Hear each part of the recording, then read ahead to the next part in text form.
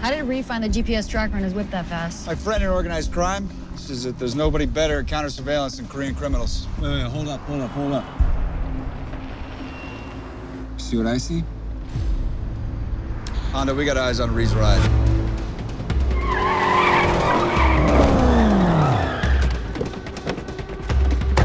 LAPD!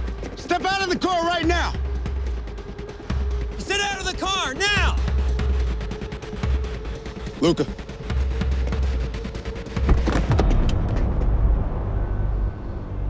Damn. Korean choker. That's serious old country. Chainsaw blade and a padlock. Poor bastard asphyxiates and bleeds to death at the same time. Means someone thought he'd talk. Which means Ree was never the top dog in K-Town. Well, whoever he is, he's gonna be looking to get rid of anyone he thinks is a loose end. Annie? David, it's very bad. What's wrong? Annie got up and wanted to take a walk. She made it 10 feet and collapsed. They're putting her in the ambulance now. David, it's bad. Deke, what is it? It's Annie again!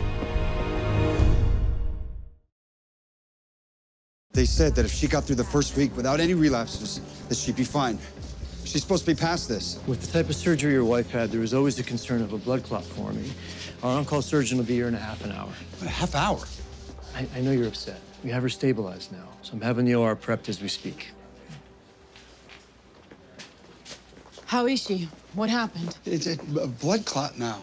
Excuse me, you're SWAT, right? Yes. Before I was an RN, I worked as an EMT. Had my share of calls where you guys walked me through gunfire to help a patient.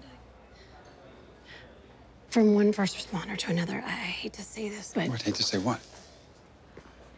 The on-call surgeon is okay, but if someone I love needed this procedure, I would want the vascular specialist, Evan Chandler. Okay, where's he? Celebrating his 20th wedding anniversary. Is there a way to reach him? Maybe not, but if I was you, I would try whatever I could.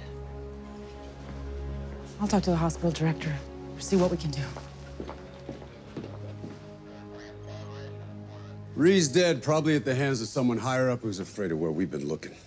We've poured over all the wiretaps. As far as we can tell, Ree never called anyone above him. All right, let's split up and round up the rest of the G-boys. Hit him hard enough, someone's gonna talk. Hondo, any word on Annie? She's critical. Hospital's trying to get in touch with the specialist she needs. How's Deke holding up? I can only imagine. Anything we could do for him? The best thing we can all do is just keep sending positive thoughts.